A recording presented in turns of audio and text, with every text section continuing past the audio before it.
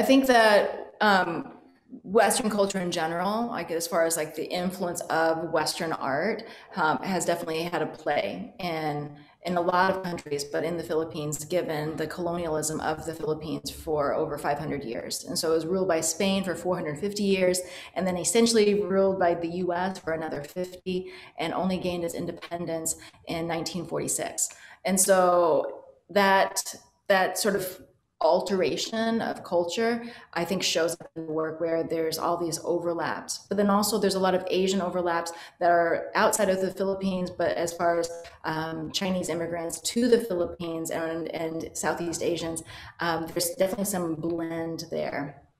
And so I don't know if there's necessarily one like specific genre, but you can definitely see a beautiful compilation of a love of craft and a sense of sort of repetition and delicacy in painting.